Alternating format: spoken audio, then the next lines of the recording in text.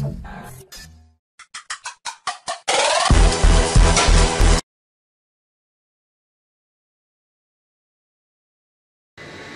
next we are going to show you how to do the setting for this label gap sensor.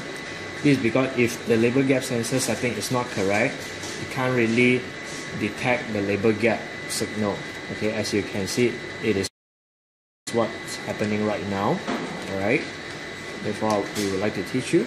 So first of all, as you can see, there's one yellow button below the label gap sensor.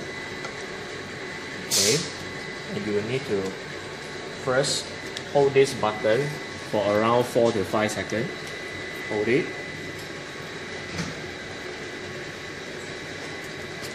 And then you start to let it detect between the label and the label gap. Okay, and see, as you can see right now, yes, when it detects the label gap, it has signal.